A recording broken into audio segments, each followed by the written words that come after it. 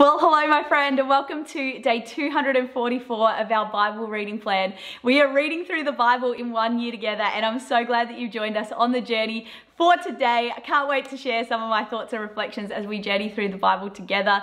So the first thing that really spoke to me out of our Bible readings today was from 2 Corinthians chapter 5 and verse 7, where it says, "For we walk by faith and not by sight." It made me ask the question to myself, which one am I truly walking by today? Am I walking by sight, or am I walking by faith? When we walk by sight, we look at the circumstances around us, we try and piece together all of the open doors, the opportunities, the things that are going on. We try to piece together what God might be doing. And hey, that's not a bad, those aren't bad indicators of what God's doing in our lives. But at the end of the day, God doesn't want us to be moved by what we see, but He wants us to be moved by faith.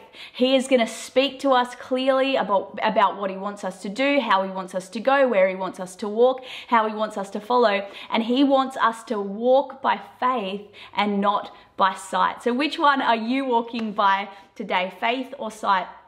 I also love this verse in Micah chapter 5 and verse 2. It says, "But you, O Bethlehem Ephrathah, who are too little to be among the clans of Judah, from you shall come forth for me one who is to be the ruler in Israel, whose coming forth is from of old, from ancient days." We see that this prophetic word by Micah was spoken 700 years before Jesus arrives on the scene. So God is revealing through His prophet something that is going to happen in the future. He's revealing hidden things. He's revealing secret things that are going to happen in the future, and He's revealing them through the prophet. Do you know what? Today God can reveal to us things about our future through prophetic words, through the word of the Lord in our lives. And so when it comes to just helping us to know what God is speaking to us and how to walk by faith, these prophetic words can really strengthen us in knowing exactly what God is saying to us and how we are going to step out in faith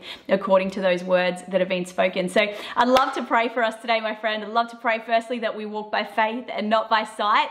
And I would also love to pray that God would reveal through His prophetic words in our lives. He would reveal those hidden things, those things that we don't know about our future that He wants us to know, so that we can walk by faith into His plans and purposes for us. So God, I just thank You for Your word today. I thank You, Lord, that You're speaking to us. I thank You, Lord, for Your presence with us, Lord.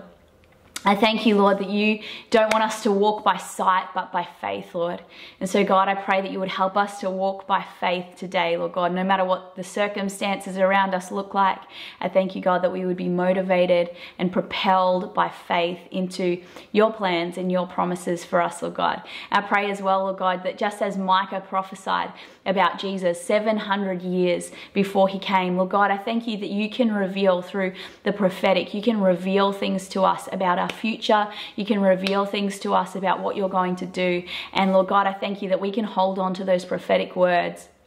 We can test them, hold on to them, and move in faith towards them, knowing that You have spoken to us, Lord God. As we walk by faith and not by sight, God, I thank You that these prophetic words can bring us strength to hold on to. God, we just give You all the praise and we give You all the glory. In Jesus' mighty name, everybody said, amen, amen. Well, thank you so much for joining me today, my friend. I will see you tomorrow for day 245 of our Bible reading plan. Catch you then. Bye.